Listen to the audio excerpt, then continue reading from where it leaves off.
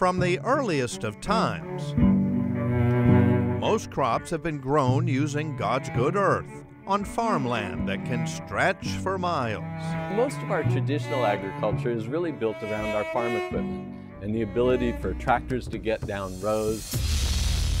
But a new way to grow vegetables has sprouted up, where most of the land has been replaced by water, thanks to a world of wonder called aquaponics.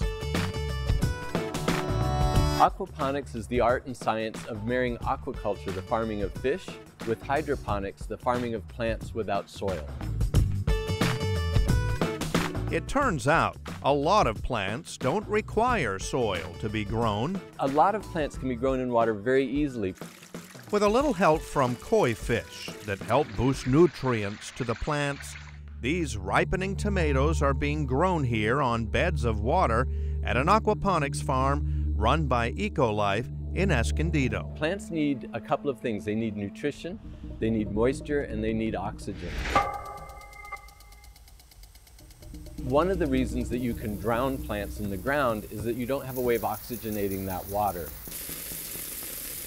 But in our systems, the water is moving, it's being oxygenated, so the plants are able to stay with their roots in the water. They get the nutrition they need. They're not competing for water with any other plants. So we can put them much closer and reduce that footprint to a very small space. For us here in California, where we grow a third of our nation's produce, reducing our agricultural footprint means reducing the amount of farmland. And that's good news for farmers, says EcoLife CEO and conservation biologist Bill Toon. Less land means less cost and less need for what California uses most. Water is critical to the state of California for our entire economy, and agriculture uses up around 80% of all of our water in the state.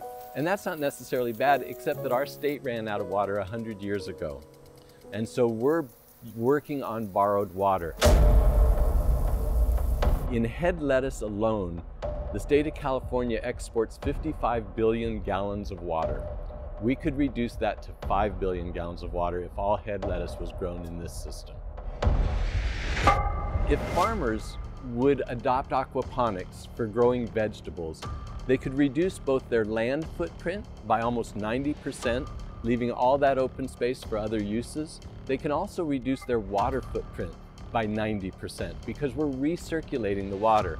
The water we lose is through transpiration from the plants, not into the soil, and not a tremendous amount of evaporation.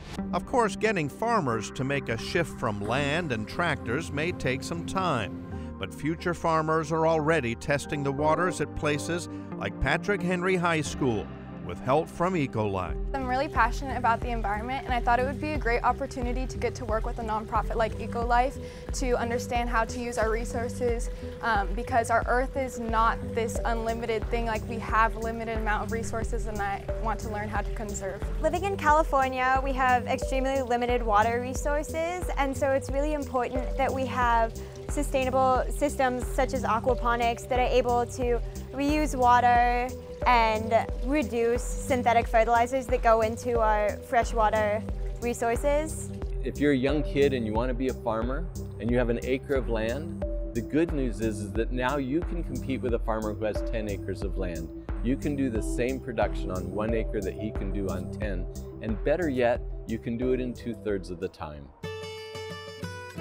In a state where drought is a constant threat, aquaponics is sure to take root as long as you add a little care and sunlight and, of course, a little water in this growing world of wonder.